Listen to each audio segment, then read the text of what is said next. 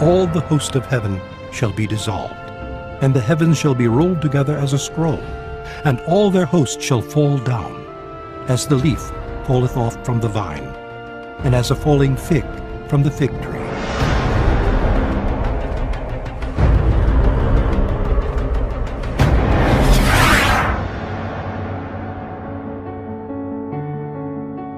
So what causes pole shifts?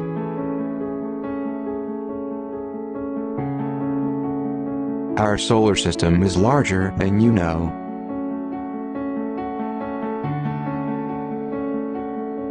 It is a binary star system. The Sun's twin, Nemesis, is a dark unlit star, which pulls the orbits of the outer planets into the ellipses you see today.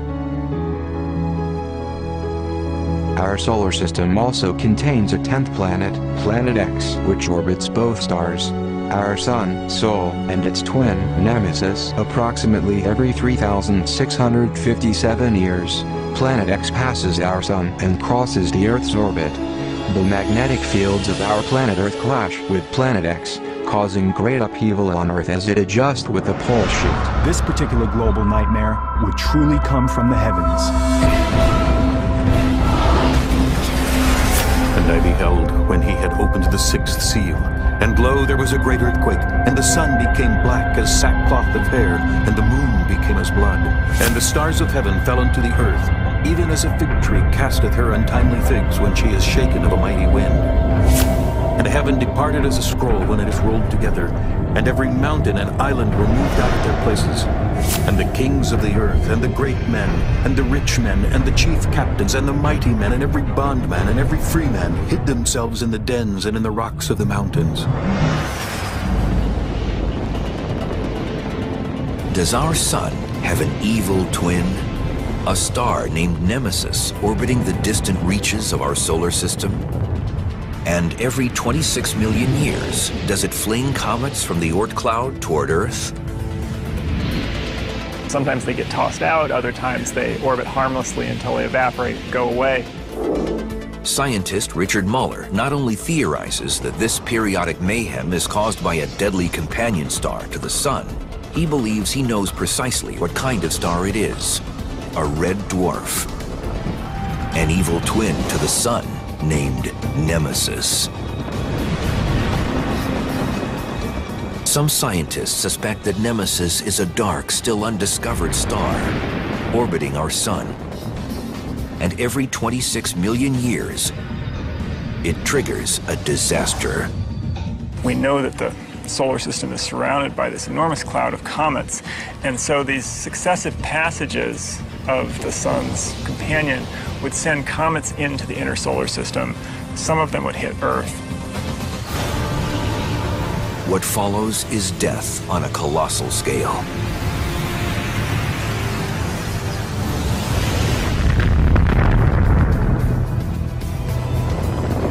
It is now widely accepted that a rock from space caused the end of the age of dinosaurs 65 million years ago. So we now are pretty convinced that the reason that a huge fraction of life on the Earth went extinct 65 million years ago was because a comet slammed into the Earth.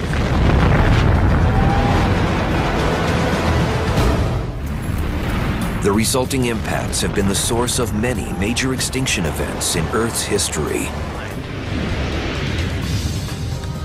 By definition, a red dwarf barely glows at all. It would be the closest star to our sun, and we wouldn't even know it. Now, why is that? The way we discover nearby stars is either because they're very bright, and a red dwarf star is not very bright, or because the sun is moving past it. This star is moving with us. Yes, it's orbiting us, but that orbit is very slow, 26 million years. So it would be moving with us. It would just be at a fixed position in the sky and wouldn't move. In other words, when viewed from Earth, most nearby objects are shifting over time. But Nemesis is sitting still. When binary stars are of different sizes, the smaller star, in this case Nemesis, swings in a wide orbit around its larger companion, in this case the Sun, which barely seems to orbit at all. Why does the smaller one move in a much wider circle? The answer has to do with a concept called the center of mass. Wow, are you guys balanced? But unlike these gymnasts, Nemesis and the Sun are not equal.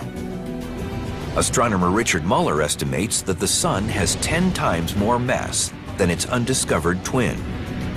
And when one binary star is larger than its sibling, the center of mass between them shifts closer to the larger star.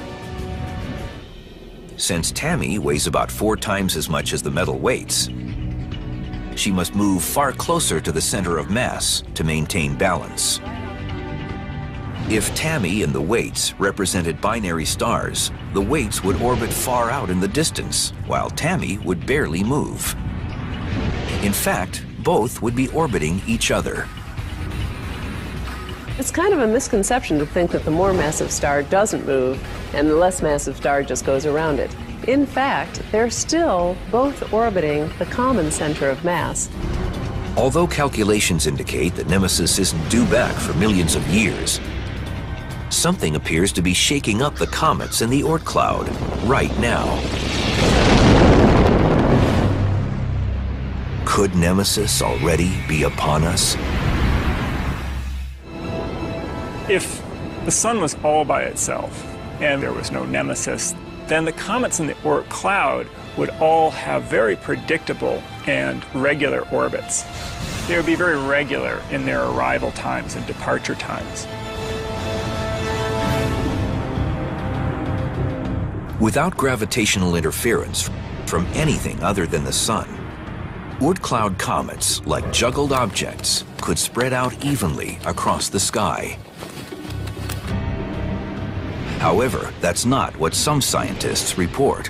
When we look out into the sky and look at where the comets are coming from, their directions tend to concentrate in a certain region of the sky.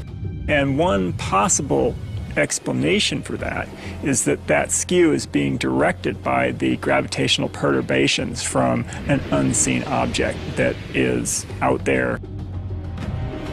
Based on these observations, scientists infer that a huge object is disturbing the Oort cloud. The solar system probably formed in a cluster of stars, and so close encounters with nearby stars, nearby rogue planets even, were much more common during the very earliest days of the solar system's formation. Most of these solar brothers and sisters have long since dispersed. But according to the Nemesis hypothesis, one of them is still out there, still circling the Sun, still causing periodic chaos amongst the comets, and still waiting to rain death on the Earth once more. If that is correct, future generations will be faced with a monumental threat when Nemesis returns. A dark reddish star has entered the Oort cloud. Nemesis has returned. If humans still exist on Earth, they'll face a slow-building but imminent cosmic threat. The Oort cloud contains perhaps 10 trillion comets, maybe even more. But remember, it's really big, so if you were in the Oort cloud, it's not like you would be pelted by comets all the time. The spaces between them would be pretty big.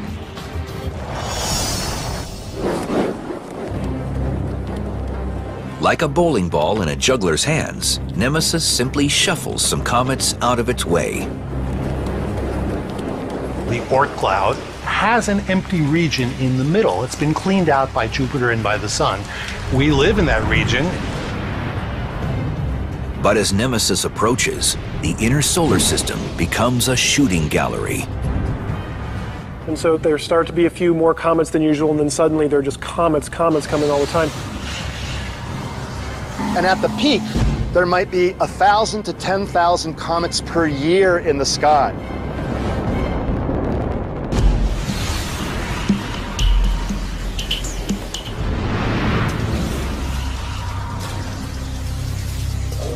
Will the impact spark another catastrophic extinction on Earth?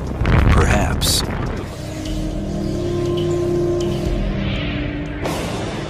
It would be difficult to predict exactly when the impact would happen, but there would be this phase, this sort of danger zone in which the chances for a catastrophic impact with something of a comet size would be much, much higher than they are now.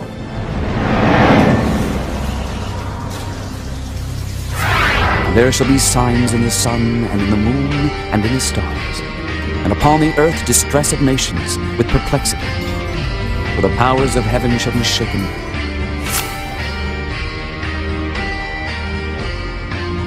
Comet Lovejoy plunges into the sun and survives.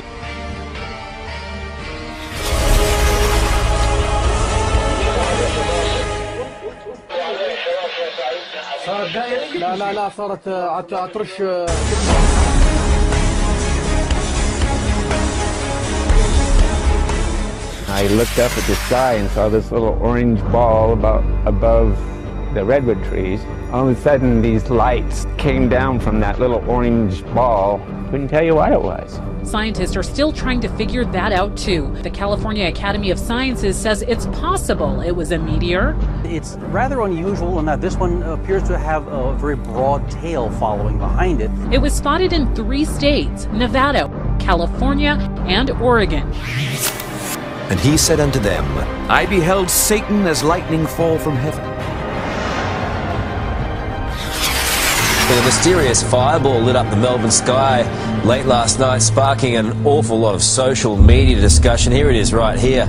Well, joining us now is today Melbourne reporter Justine McKenzie. It has been confirmed this morning that it was a meteor. Right, a giant asteroid flying towards Earth. Detected by a Russian robotic telescope, it's one of the largest and most dangerous space rocks approaching our planet's orbit. This new asteroid is an entirely different story. It's 20 times bigger, the size of a village, weighing millions of times more. For now called 2014 UR116. But the danger from asteroids is very real, and astronomers are increasingly keeping an eye out and thinking about what to do if they confirm a collision. For last night, a meteor skipped along the Earth's atmosphere, lighting up the sky from New Jersey to Ohio. More than 190 reports have poured into the American Meteor Society. We are the first generation to feel the impact of climate change, and the last generation that can do something about it. We are the first generation to feel the impact of climate change, and the last generation that can do something about it. Locals are calling it the Lake of Death as they scoop up an estimated 156 tons of dead freshwater popoche chub. Around 40 million of them popped to the surface last week, not to eat or to jump, but as dead fish.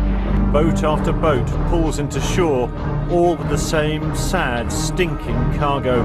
At least 10 people have died and 30 others are still missing after heavy rainfall triggered landslides in southwest China. More than 300 millimeters of rainfall in less than 24 hours has caused flash floods and landslides in multiple towns. The astonishingly heavy rainfall in the region, causing almost 5,000 houses to collapse, 1.9 million people who have been affected. A warning went out today in Hawaii. Flowing lava from the Kilauea volcano is now less than a mile from a community on the Big Island. A new vent opened up recently, sending lava toward the homes. The Kilauea spills lava in all directions, but instead of traveling down the slope and into the ocean in the past, the lava is moving to the east towards communities. Lava continues to creep closer to homes. Lava continues to emerge from Iceland's Bardabung volcano. Scientists are concerned that if the eruption spreads to an ice cap 4 kilometers away, the subsequent explosion could generate ash clouds. Hundreds of people have died and thousands more left homeless in severe flooding during monsoon rains in India and Pakistan. Large areas of Srinagar, the largest city in Indian-controlled Kashmir, are still submerged. Some places, the water submerged entire homes. One of the wettest days on record. More than 240 millimeters of rain happened in the last 24 hours. Your monthly average is about 98 millimeters for the entire month of September. So you had almost 1.5 times what you would normally get the entire month in just a matter of hours. Well, another volcano in Iceland, this one with an unusual problem. The Holoren volcano is spewing something other than lava. It's spewing toxic gas. It's life-threatening near the eruption. And the smell, much like rotting food, is being detected as far away as Finland. Torrential rain in the Balkans has caused fresh flooding. Here in Croatia, around 2,000 people needed to be evacuated. Surging river waters rose at the rate of 10 centimeters an hour. Slovenia was also hit in eastern and south-central regions. Hurricane Odile brought fierce winds and rain as it battered Mexico's northwest coast Monday, proving challenging for those who ventured outside. Trees were uprooted in La Paz. Power lines came crashing down. It's deemed one of the worst storms to hit the luxury retreat of Los Cabos. 3 people have been killed after heavy tropical rains caused widespread flooding in the Philippines. Tens of thousands of people in the capital Manila have been displaced. The Italian city of Florence has been hit by a violent hailstorm which destroyed terrace bars in a central square and injured 5 people when a primary school collapsed in an outlying village. Look at this, carrying cars away during a powerful storm in the coastal town of PEETSON on the Black Sea. Cars, buses, even semi-trucks, no match for the massive waves as the storm surge flooded the highway. Wow! This is tsunami style. Yeah, that is insane. The moment a sunny Saturday morning on Mount Ontake suddenly turned deadly. The huge cloud of ash spewing from the mountain caught on camera by a Japanese documentary. It was terrifying, this man says. The rock was falling like hailstones. And as frightening as this sign is, the biblical march toward apocalypse is about to get even worse. It's a disaster that conjures up images of hell itself. Immediately after the tribulation of those days shall the sun be darkened, and the moon shall not give her light, and the stars shall fall from heaven, and the powers of the heavens shall be shaken. And then shall appear the sign of the Son of Man in heaven. And then shall all the tribes of the earth mourn, and they shall see the Son of Man coming in the clouds of heaven with power and